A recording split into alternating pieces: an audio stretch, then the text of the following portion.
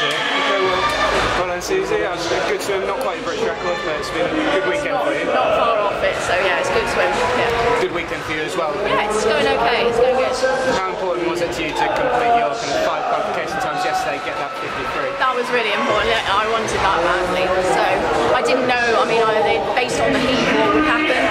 I was hoping I mean, the important thing is that I'm getting quicker between morning and evening. That for me is really good. Shows the fitness is there. So yeah, it's good. Now you just mentioned in the previous interview, Kirsten Green's come over as well. Good to race against her again. Another chance to see what she's like. Yeah, I mean she's a phenomenal swimmer. So like I said, it's a real pleasure to have her there to race against. What kind of things now are you going to be working on before September? Just everything, you know, maybe more, you know, geared towards each of the different events. But I mean, there's no plans to drop any of the events, and you know, I've qualified on all of them now, so I don't think I want to really. So just keeping the hard work going. Brilliant, well done.